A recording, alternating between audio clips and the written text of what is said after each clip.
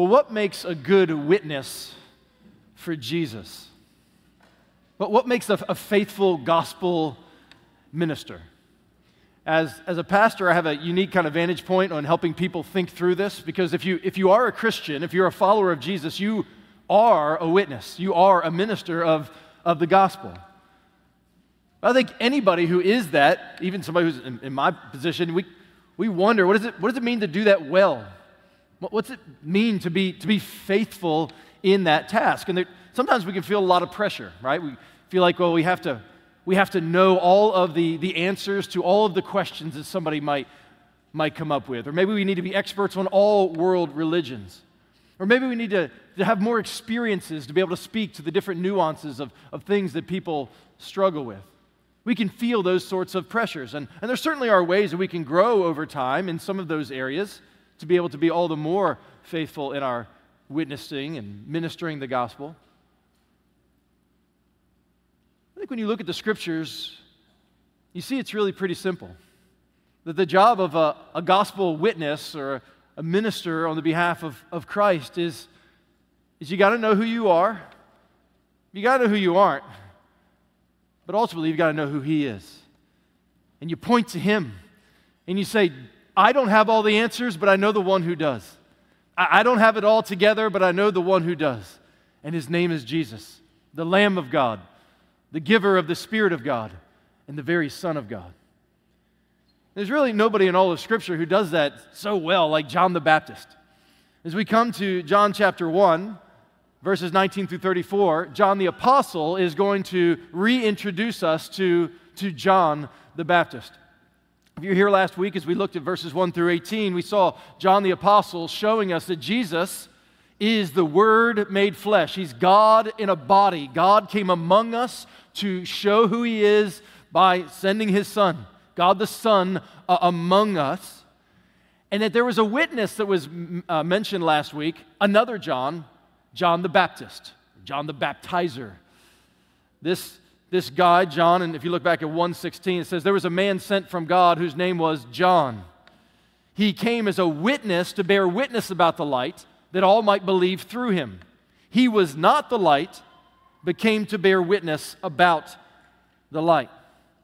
Well, our text this morning gives us more information on John the Baptist, who I affectionately call JTB. So JTB, John the Baptist, we're going to see 2 days in his early ministry that I think we find a model for our own ministries. If you want to summarize what I think we see about what it means to be a faithful witness for Jesus, it'd simply be this. Witness for Jesus by magnifying Jesus. Witness for Jesus by magnifying Jesus.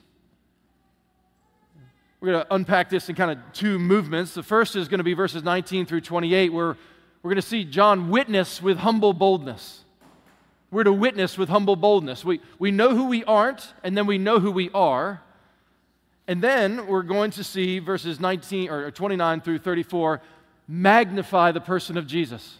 That what John does is he steps back and says, all eyes not on me, but all eyes on Him. And let me tell you who He is. So witness for Jesus by magnifying Jesus. Let's begin here in verse 19, witness with humble boldness. This is the testimony of John. This is again John the Baptist, not John the Apostle. This is the testimony of John when the Jews sent priests and Levites from Jerusalem to ask him, who are you? He confessed and did not deny, but confessed, I am not the Christ. And they asked him, what then? Are you Elijah? And he said, I am not. Are you the prophet? And he answered, no.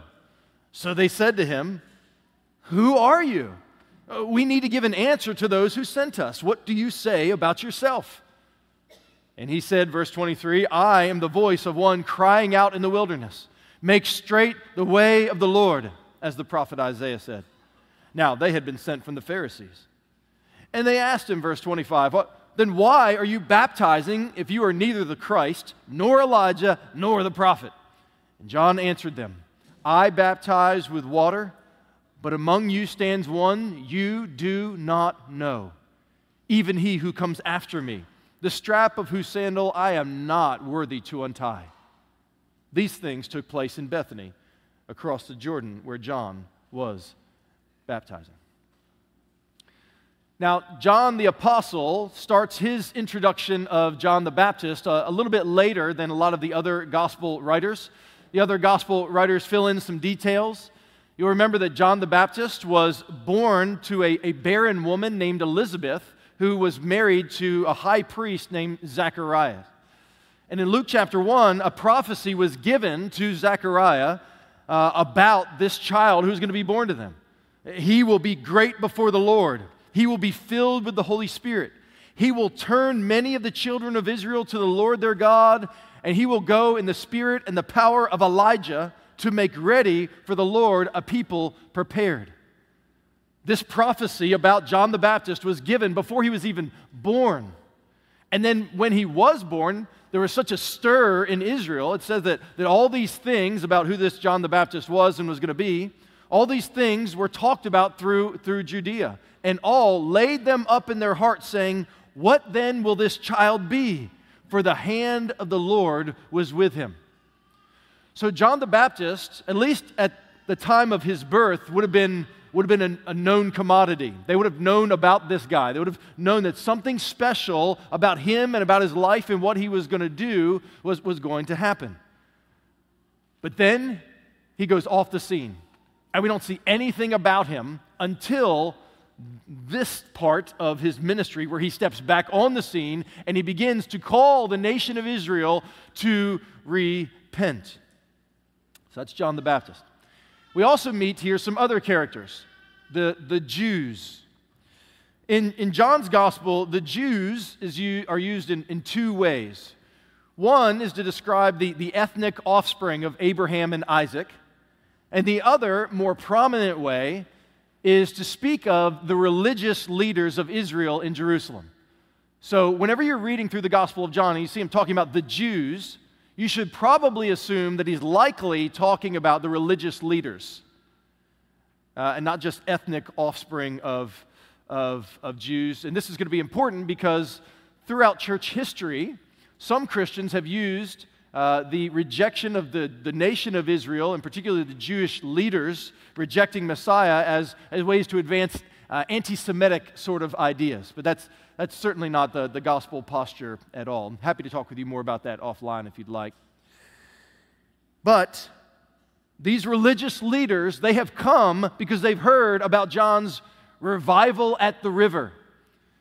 Something's going on outside of town. There's a guy out there, and he's preaching, and there's all these crowds that are going out there to see him. So a delegation of the Pharisees, we see there in verse 25, part of the religious leaders, they send out a delegation to investigate. And their question for John the Baptist is, "Who are you?" Or in Living Bible, "Who do you think you are?" What gives you the right to be out here doing what you're doing? Now, on the one hand, this is an entirely appropriate and necessary question. Religious leaders had been charged by God to oversee the spiritual health of the nation. Their job was to uphold religious purity and doctrinal orthodoxy. Truth is always under attack. It was no different in this day. Josephus, who was a Roman historian, wrote about how during these days there was all sorts of kind of cult-like celebrities who were religious people who were drawing people and crowds after themselves, claiming that they were the Messiah. So there was a lot of counterfeit messiahs in these days. So these religious leaders are working overtime trying to figure out who are all these people who are saying stuff, and is John the Baptist another one of these crazy folk? So these leaders heard the buzz about the baptizer, and now they've come out to the revival at the river, and they say, "Who are you?"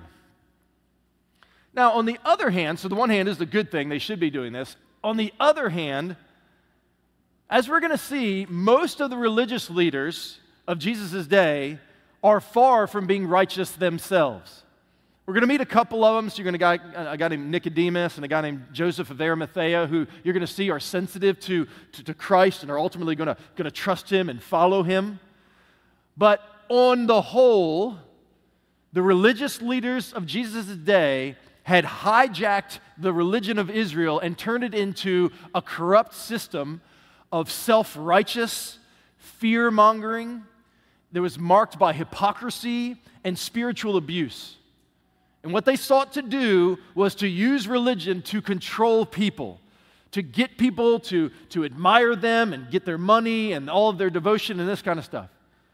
Which, just a side note, to be really clear, there's good religion and there's bad religion. So some people would just be like, oh, following Jesus is not a religion. That's not true. You are all doing religious stuff right now. This is a religious gathering. That's why you're here. We do religious stuff. Religion is not the problem. Religion is intended to facilitate and enhance a relationship with God. So good religion does that well. It speaks truth. It helps us to discipline ourselves for the purpose of godliness so our lives can honor God in everything we do. Bad religion distorts who God is and what God wants from people and aims to have other ends, taking money, controlling people, that kind of stuff. So religion's not the problem. Hijacked religion is, which is part of the question here about John the Baptizer. Who are you? Now, John knew that these guys were tripping. John knew that these religious leaders were not doing a good job, which is why, notice, where does it say John is doing this baptizing? Did you catch it there in verse 28? In Bethany across the Jordan, which is not where? Everywhere else. I know, but specifically, if there was going to be some sort of like religious gathering, where would you think it would be happening? In Jerusalem at the temple. But John says, If you're looking for Messiah, if you're looking for healthy religion, if you're looking how to be right with God, you can't go to the temple any longer. So you've got to come outside the city. You've got to come away from the temple. You've got to come away from the teachings there. You've got to come away from the sacrifices and the way they're doing it because things have become corrupt. He's calling them to come out from the corrupt system to prepare for another. To prepare actually for what the entire system was intended to prepare you for, who is the Messiah. Messiah is coming. So they come and they ask, who are you? And John the Baptist is going to answer by giving 3, this is who I'm not statements, followed by 3, this is who I am statements. This is who I'm not, and this is who I am. So, number 1, he says, I am not the Christ. Verse 20, he confessed, and he did not deny, but confessed, I am not the Christ. So the Christ, or the Messiah, is the deliverer that God has long promised all the way from days of Adam and Eve in the garden when humanity rebelled against God. God promised he would send a deliverer, and as time unfolded, he promised he would send that deliverer through the people of Israel. This deliverer who would come to rescue Jews and Gentiles alike, all people, from sin and from suffering and from death and from judgment. And John the Baptist wants to be crystal clear on something. I'm not that guy. I'm not the Christ. And really, John's entire ministry, we'll see this later on in chapter 3 as well, his entire ministry is get the spotlight off of me and put it on Jesus. So he says, I am not the Christ.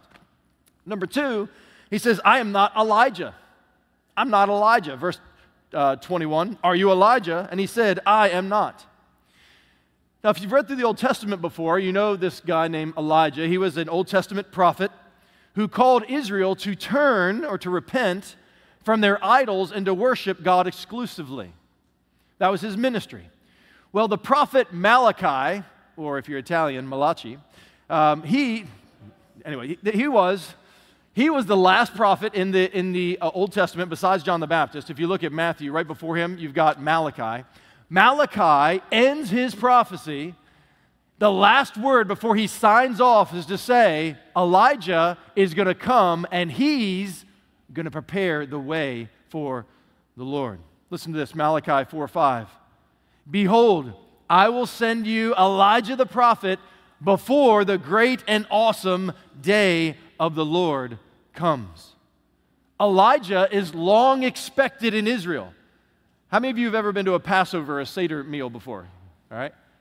you'll know that at the table there's an empty chair. Who's it for? You hope Elijah's going to show up. Like you're doing this Passover meal in anticipation. Ultimately, God gave it anticipation of the greater Passover lamb who's going to come. We'll meet him in a minute. But you set a seat there in case Elijah shows up, which you're hoping he does, because this means Messiah's almost here. Well, John the Baptist says, I'm not Elijah. Now, more on that in a minute, because Jesus is later going to say he actually is Elijah, not Elijah reincarnated, but we'll come back to that in a second. Number 3, though, he says, I am also not the prophet. I'm not the prophet. 121, are you the prophet? He answered, no. This prophet is a reference to Deuteronomy 18:18, where God says that he will, quote, I will raise up for the nation a prophet like Moses from among their brothers, and I will put my words in his mouth, and whoever will not listen to my words that he speaks in my name, I myself will require it of him. John the Baptist says, that's not me either. Now, at the Transfiguration, it's very interesting. God the Father will use that same exact language about Jesus' Son. He will say, this is my Son in whom I am well pleased. Listen to him. Jesus actually is the fulfillment of the great prophet. He is the one who's raised up, who God puts his words in and who speaks on behalf of God. So, John the Baptist has denied that he's the big 3 religious figures who you would expect would have the sort of authority to be doing the sort of things that John is doing out by the river. If this was the Christ, it would make sense. If this was Elijah, it would make sense. If this was the prophet, it would make sense. So, verse 22, they say, all right, well then who are you? We know who you're not, buddy, but we've got to give answers to the guys who sent us. What do you say about yourself? Why are you baptizing, verse 25, if you are neither the Christ, nor Elijah, nor the prophet? Who do you think you are? Who's given you this authority to be out here calling people to do this? We can't go back empty-handed. You've got to give us some answers. So he says, I'll tell you who I am. And now he's going to give the 3. This is who I am. So we've had who I'm not. Now he's going to say who he is. 1, I am a warning voice, or I'm a preparing voice. I'm a voice, verse 23. He said, I am the voice of one crying out in the wilderness, make straight the way of the Lord, as the prophet Isaiah said. So John the Baptist isn't the Word, but he is a voice witnessing about the Word. And you'll notice there, he's quoting this from Isaiah chapter 40, verse 3, which begins an entire section in Isaiah, side note, commercial for the prophet Isaiah. As we're studying through the book of John, I encourage you to be reading through the prophet Isaiah. Take a chapter a day or a half a chapter a day. Of all of the things that John quotes, Exodus and Isaiah are all over the place. John the Apostle is constantly drawing from the work in the book of Exodus and Isaiah. And the better you understand the Old Testament, the better you understand what's happening in the New Testament. So if you're thinking, what should I be reading through? There you go, Exodus and Isaiah. Anyway, back to this. Isaiah chapter 40 through 46 is a section that announces the good news that the Lord is coming to deliver his people from sin and from suffering and from shame, and to enter or to usher them into a new heaven and a new earth. Well, this Isaiah chapter 40 announces a forerunner for the King of glory, and John the Baptist says, that's me. I am announcing, I'm the forerunner for the King of glory who's coming. I'm preparing the way for his arrival. I'm calling everybody to remove everything that's going on in their lives, everything that's going on in their hearts, all of the sins that would hinder them from receiving Messiah. I'm calling them to turn from that. Now, in Old Testament times, if a king's forerunner, what they would do is they would go ahead of a king, and they would level out the roads, they would take out the big bumps, they would cut back the branches, all that kind of stuff, so you have a smooth ride. And then he would send messengers ahead to the towns along the way and say, hey, y'all need to prepare because the king's going to be rolling through pretty soon, and you guys need to be ready to give him a warm welcome. So anything you need to do, get ready. Mow your grass, do some mulching, all the kind of stuff you got to do. Be ready for the king. John says that's what I'm doing spiritually.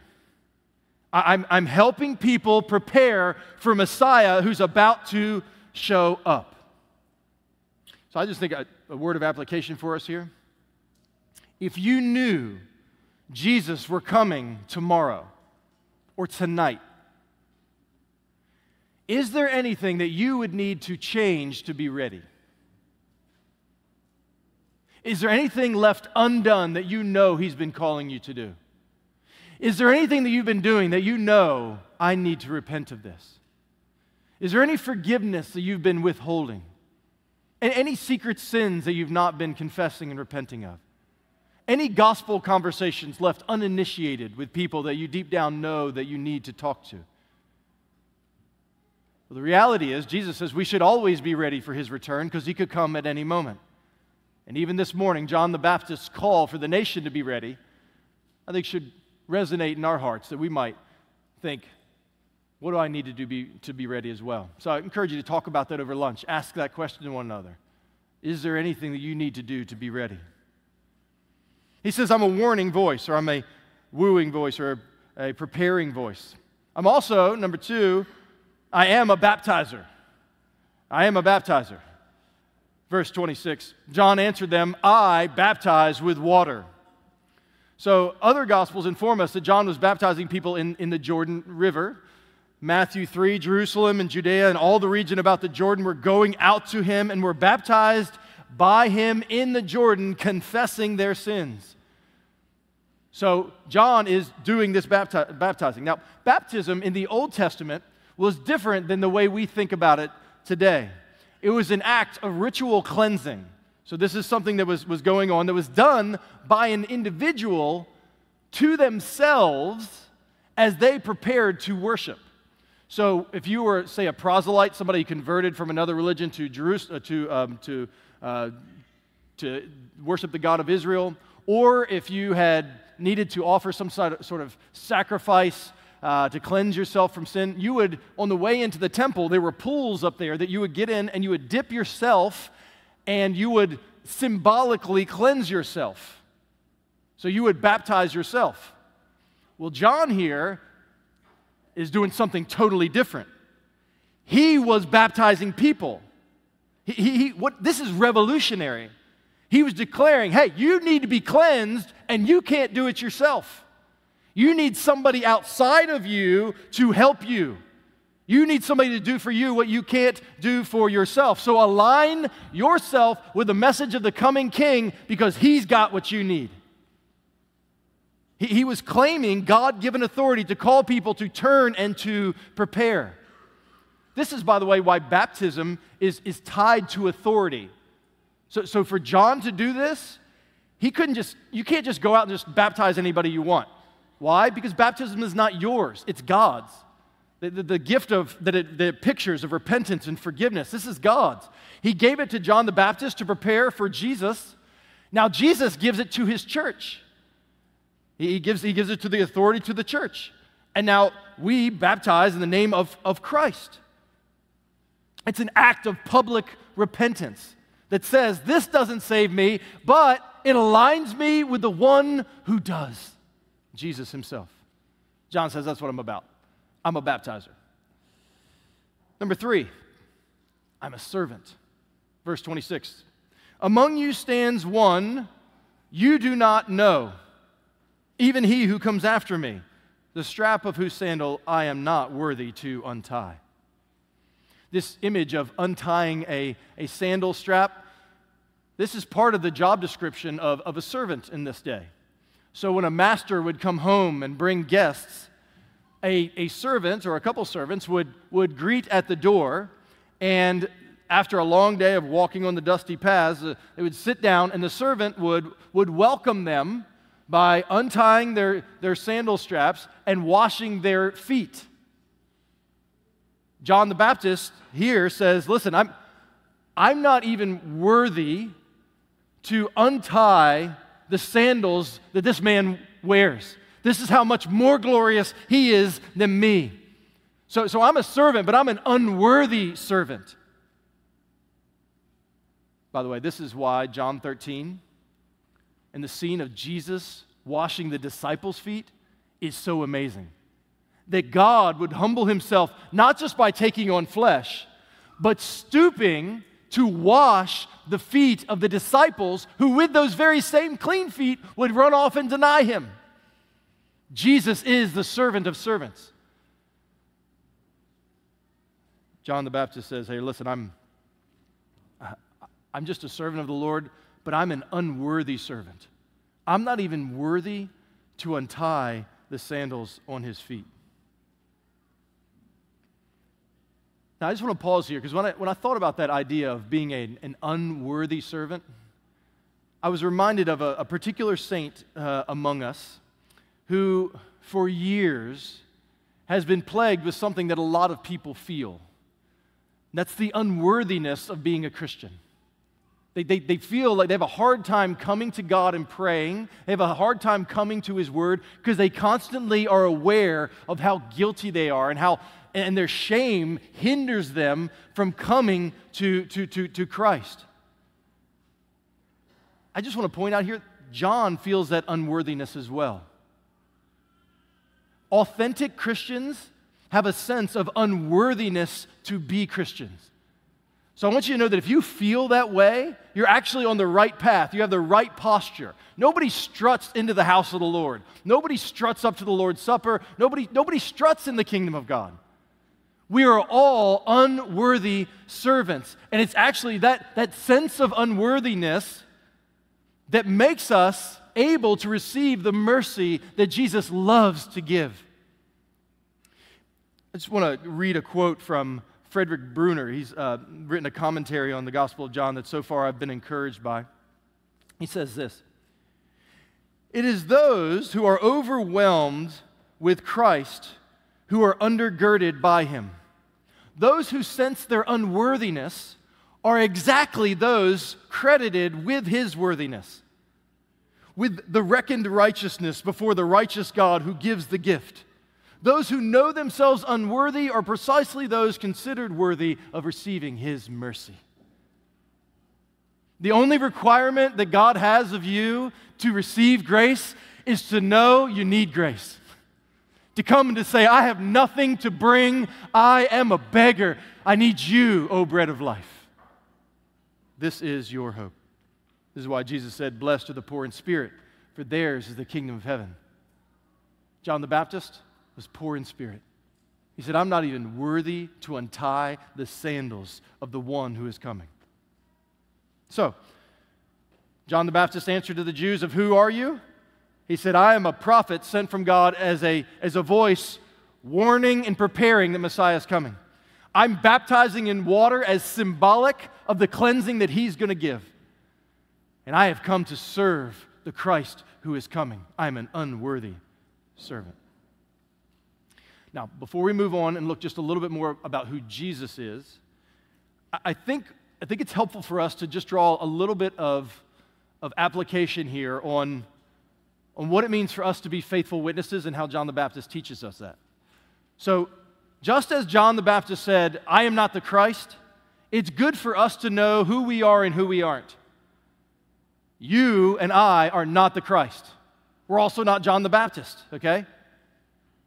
But you do have to know who you are. If you are born again, if you have turned from your sin and you have trusted in Christ, you are, number one, a child of God. You're a child of God if you are in Christ. John 1:12, all who received Him, who believed in His name, He gave the right to become children of God. That means, who are you as His witness? You are His beloved, forgiven child, whom He loves. So you serve from a posture of being loved, not trying to earn it or deserve it. This is who you are. Secondly, you are a witness of Christ. Acts 1:8, Jesus said, "You shall be my witnesses to testify of Jesus' death and resurrection and soon return." And though we were not there to see Him resurrected from the dead, we know He is alive. How? Because He has met us by grace through faith, and He has made you alive in Him.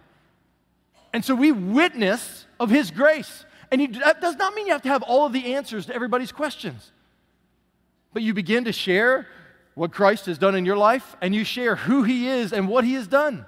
You witness to him. If you are a Christian, you're able to do that. You're a child of God, you're a witness of God, and thirdly, you are a gifted member of Christ's body. 1 Corinthians chapter 12 says, every believer has been baptized with the Holy Spirit and gifted. Not everybody can do everything that everybody else can do. John the Baptist knew who he wasn't. But if you're a child of God, we follow in the footsteps of John the Baptist. We're beloved children of God who are here to witness about Jesus. He has given us everything we need to do that by the power of his Spirit. So go humbly, but go boldly. Witness with bold humility. I just want to read one more quote here that I found really helpful about this idea of not being the Christ. This is from Zach Eswine's book called Imperfect Pastor. Really helpful book if you desire to be in ministry. I think generally helpful for Christians. He says, there's a freedom in admitting our limitations. We get to follow John the Baptist's footsteps and say, I am not the Christ. It means I don't have to know everything. I don't have to fix everything. And I'm not expected to be everywhere at once. That means you don't have to be what only Jesus can be for people. You don't have to bear what only Jesus can bear for people. You don't have to do for people what only Jesus can do for them. You and I can't fix other people. We can't fix ourselves, nor can we fix other people. All we can do is point them to Jesus and haul all that he can do for them. That is tremendously liberating if you allow it to be. You are not the Christ. I am not the Christ. Some of us are tempted to be. We try and control people. We try and control situations. We try to fix everything. John would just say, hey, that's not your job. You are freed from that. You are not the Christ.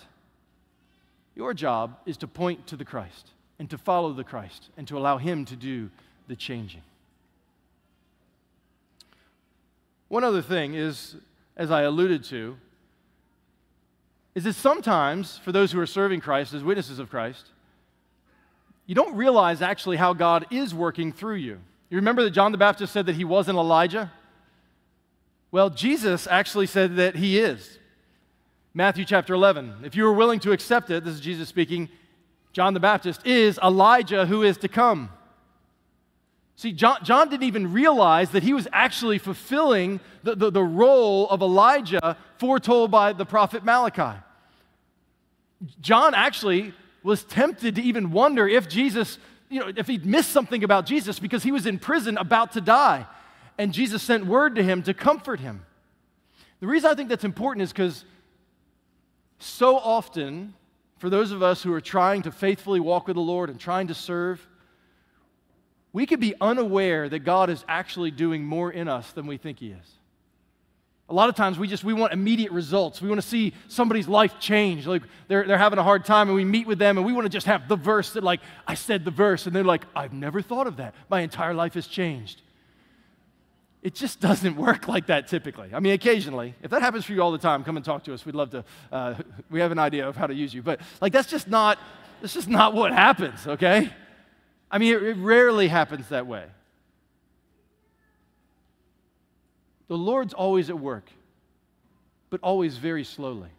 And most of the way that we will see how the fruit of the gospel seeds were sown and the hard relationships and how he was working and all of that won't be until the last day. You remember Jesus talking about the last day and the judgment? He'll say, people will be like, when do we do all these things for you? And he said, and then he will tell them when, and they'll be like, I didn't even see it. But he saw it. So remember that God is at work, and our job is to witness with humble boldness like John the Baptist. All right, now, verse 29. This is who I'm not, this is who I am. Let me tell you about Jesus. And he's going to magnify the person of Jesus. Verse 29. The next day he saw Jesus coming toward him and said, behold, the Lamb of God who takes away the sin of the world. This is he of whom I said, after me comes a man who ranks before me, because he was before me. I myself did not know him, but for this purpose I came baptizing with water, that he might be revealed to Israel. And John bore witness. I saw the Spirit descend from heaven like a dove, and it remained on him. I myself did not know him, but when he who sent me to baptize with water said to me, he on whom you see the Spirit descend and remain, this is he who baptizes with the Holy Spirit. And I have seen and have bore witness that this is the Son of God. These guys are asking, John, who are you? I'll tell you who I am. I'll tell you who I'm not. But let me tell you who he is. Because the most important thing you can know about me, John would say, is him. John was going about this business of baptizing people in preparation for the coming Messiah. And then these ultimate, these guys come, and they're like, who is he? And they're like, listen, he's the one you're looking for. He's the one we've been praying for. He's the one we've been longing for. Jesus himself. John reveals or testifies about three realities about Jesus. He's the Lamb of God, he gives the Spirit of God, and he is the Son of God. John says, let me tell you, who I am doesn't matter. Who he is. He is the Lamb of God. Verse 29, number 1, he's the Lamb of God. Behold, the Lamb of God who takes away the sin of the world. John says that's who he is. This is one of the most compact and powerful descriptions of Jesus and his ministry in all of Scripture. Lambs have been present throughout the Old Testament, playing a vital role in the spiritual life of God's people. They are a substitute for sinners. Their blood is shed in the place of sinners. Because when somebody sins against a holy God, somebody's going to pay for it. The wages of sin is death. God told Adam and Eve, the day you eat of this fruit, you shall surely die. Sinning against a holy God, because he's good, he will bring justice. It brings death. Somebody's got to die.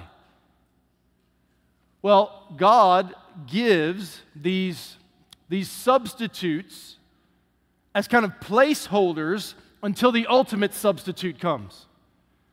That's what a lamb's role was. Some people think that's actually when Adam and Eve, after they sinned, you remember they put fig leaves on?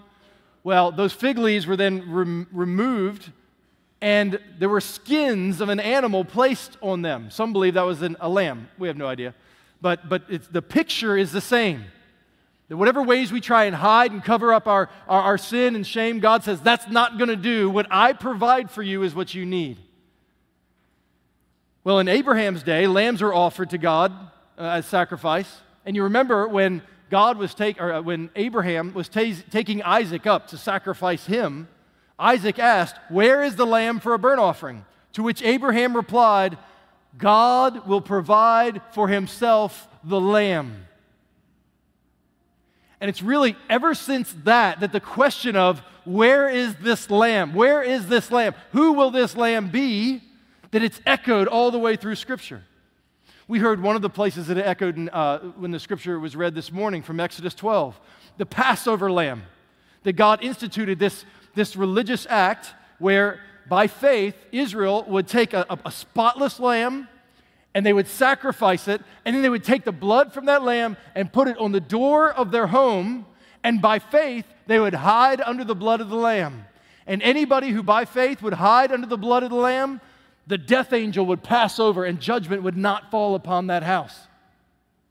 Where is this lamb? Who is this lamb? Well, you have the Passover lamb. And then throughout the offerings of Israel, Exodus 29 talks about this, there was a daily offering of a lamb, both in the morning and the evening, to cover the sins of the people. If you read through the Old Testament, there's blood everywhere, lamb after lamb after lamb. And it's like thousands upon thousands of lambs. Blood shed again and again and again, echoing, I think, where is the lamb? Who is the lamb? When would he come? Who's the lamb? Who's the lamb? Who's the lamb? And then John the Baptist says, behold, the Lamb of God who takes away the sin of the world. All of those sacrifices, they were all in anticipation of the ultimate sacrifice, of the one who would come and be the final sacrifice for sinners.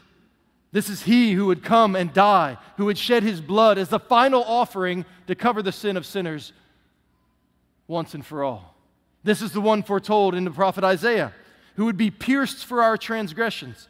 He was crushed for our iniquities. Upon him was the chastisement that brought us peace. By his wounds we are healed. The Lord has laid upon him the iniquity of us all, like a lamb led to a slaughter. This is the Lamb of God, he says. And he points to him. He points to Jesus, the one who came to take away the sins of the world. This was Jesus' duty. It was his destiny. It was his desire. It was why he came. Hebrews 9:26. He, Jesus, has appeared once for all at the end of the ages to put away sin by the sacrifice of himself. Jesus came as the Lamb of God. And John the Baptist is calling people to repent of their sins and to be forgiven. And now he says, let me show you how that forgiveness is possible.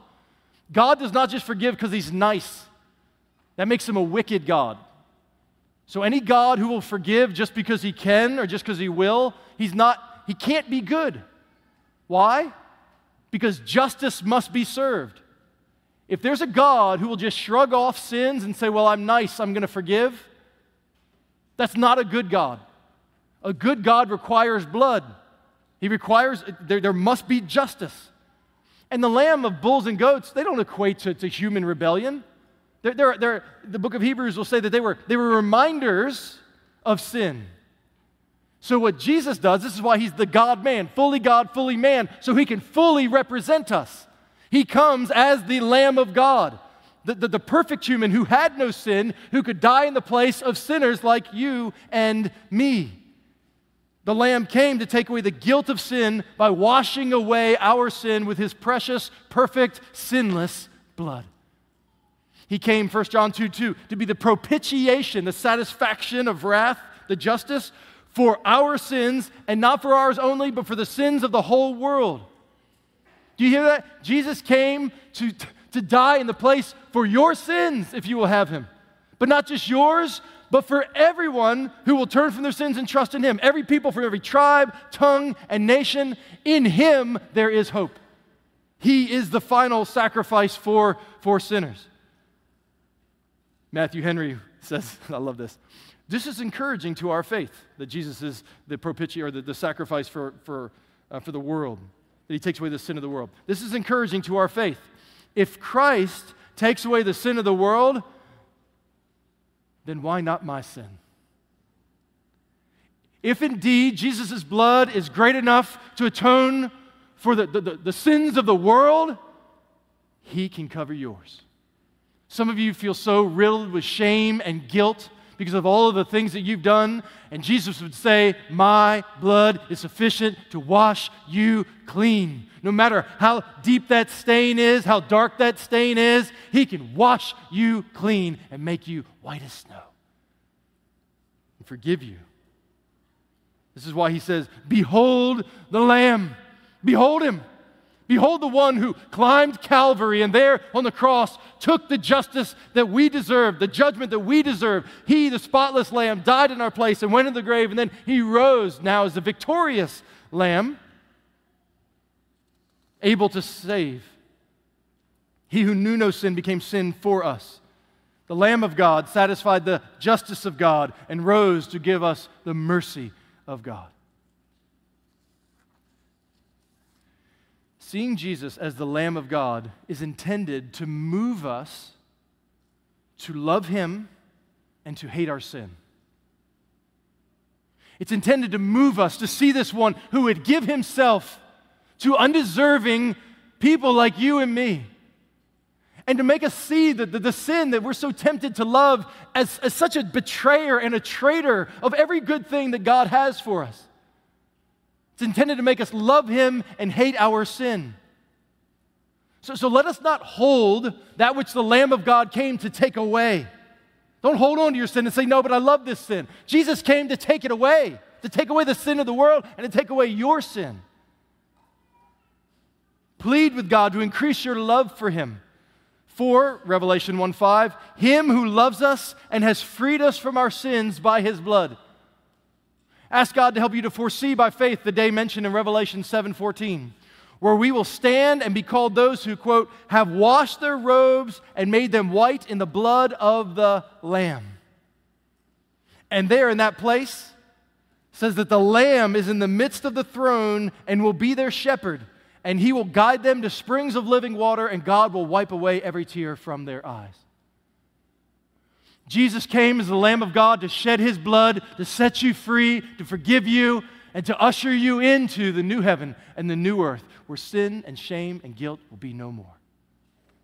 John says that's who he is. He's the Lamb of God. He's also, secondly, he gives the Spirit of God.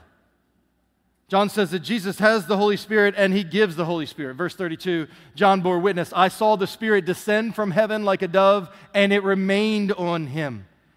He's describing the scene of Jesus' baptism. We see that in other Gospels, that Jesus was baptized by John. John was a little reluctant about it. He's like, actually, you should be baptizing me. And Jesus says, no, this is to fulfill all righteousness. Not meaning that Jesus had sin that he needed to repent of, but rather Jesus was aligning with the message that John the Baptist was preaching of, hey, the kingdom's coming. And when it happened, do you remember, when Jesus was baptized, do you remember what happened? Heaven was opened and the Holy Spirit came like a dove on him and remained on him. Not some kind of temporary filling like in the Old Testament, but rather a permanent anointing, which you can read more about that in Isaiah 11, 42 and 61, where Messiah, the Spirit will come upon him to empower. And you remember that John heard a voice of God the Father. He on whom you see the Spirit descend and remain, this is he who baptizes with the Holy Spirit. So the baptism that John gives is in water, but it's a mere shadow of the baptism that Jesus gives, which is the Holy Spirit. And again, if you're familiar with the Old Testament, when you hear that Jesus is the one who's going to give the Spirit, you're like, this is too good to be true. So not only is he the Lamb who takes away my sin, but he's now the giver of the Spirit. The Spirit is the seal of the new covenant where God says, I will give you, Ezekiel 36, I will give you a new heart, a new spirit I will put in you. I will remove the heart of stone from you and give you a heart of flesh, echoing that same promise. Jeremiah 31, they will all know me, for I will forgive their iniquity and remember their sin no more. So when Jesus is the giver of the Spirit, this means he's ushering us into the new covenant, where God remembers our sins no more. No more. Some of you who can only remember your sins, and you look back on your life and all you can see are all the ways that you've sinned against him. In Christ, blood has been shed, you are washed, and now God does not deal with you with your sins deserve. What that means is that on the day of judgment, when the books are opened and all of the deeds of everything you've ever done are laid bare before the eyes of the all-knowing God, and judgment happens, if you're in Christ, when it begins to read through your life, all of the things that were against you, they won't be there. Why? Because they're covered with blood. And the Spirit of God seals that and assures that it happened. And he will remember your sins no more.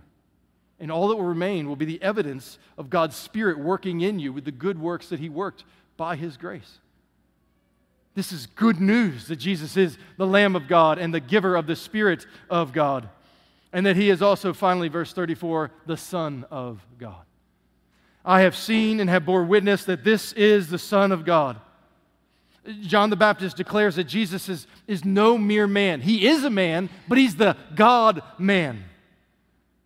Look again at verse 30. This is he of whom I said, after me comes a man who ranks before me because he was before me. John was physically born before Jesus, but Jesus existed before John. How could this riddle be true? Well, it's only possible if John 1:1, in the beginning was the Word, and the Word was with God, and the Word was God. Jesus is God. John the Baptist knew that Jesus was the Son of God because at the baptism the Father declared it. When Jesus was baptized, immediately he went up from the water, and behold, the heavens were opened, and behold, a voice from heaven said, "This is my beloved Son, with whom I am well pleased." So John the Baptist says, you've come out to ask who I am and what I'm doing? Listen, I'm not the Christ. I'm not Elijah, even though I am, I don't know it. I'm not the prophet. I'm a voice, and I'm warning. And I'm warning that you need to turn from your sin and prepare because Messiah is coming. So be baptized in this symbol of cleansing that's going to point you toward the cleansing that he's going to do. Because he is the Lamb of God who takes away the sin of the world. He is the giver of the Spirit of God that will seal all who turn from their sin and trust in him. Seal till the day of redemption. And God will deal them no longer according to their sins. And he is the very Son of God, in whom the Father is well pleased. And if you will humble yourself and be found in him, the Father will say the same of you. Behold, Justin, in whom I'm well pleased. Behold, Sarah, in whom I am well pleased. Behold, whatever your name is, if you are in Christ, he sees you as he sees Christ. And he loves you in spite of everything. Why? Because Jesus is the Lamb, the Spirit giver, and the very Son of God. Now, after this, the religious leaders are going to go back, and most of them are not going to be believing. This is actually going to tick them off, and the rest of the book is going to begin to unfold the drama of them trying to find ways to kill him, to shut this Jesus up. They're going to take off John the Baptist's head at some point so that he can't testify anymore. And they're going to do whatever they can to get this Jesus guy on a cross, rather than humble themselves and believe. Which brings it back to you. This is the first of the encounters that John the author presents after telling us who Jesus is. It's intended to humble you and to say, well, then if all of this is true about Jesus, then I want to believe like John the Baptist did. So, if you're here today and you know yourself to not be a Christian, I know a lot of this sounds confusing. If there's something that God gave you that you hear about the preciousness of Jesus dying for a sinner like you, hold on to that. We will help walk this out and talk more about some of the things that you've heard today. I want you to know, though, it's not by accident that you're here. He wants you to come and to be forgiven. And if you are a Christian, this gospel would call us to come and to believe afresh, like John the Baptist, to be amazed at this Spirit-giving, grace-giving, blood-shedding Savior who would come for sinners like you and me. Let's pray. Oh, Father, we thank you for Christ. We thank you for who he is, the perfect, spotless Lamb of God who takes away the sin of the world. Oh, Father, would you help those of us who know him to be faithful ministers of this gospel truth, that we would humbly admit who we are, but they would hopefully point to who he is. And would you give us grace? And Lord, even now as we prepare to take this supper, this reminder of Jesus, would you show us afresh the preciousness of these elements and how they reflect the body and the blood given for us. Help us to behold the Lamb of God. In the name of Christ.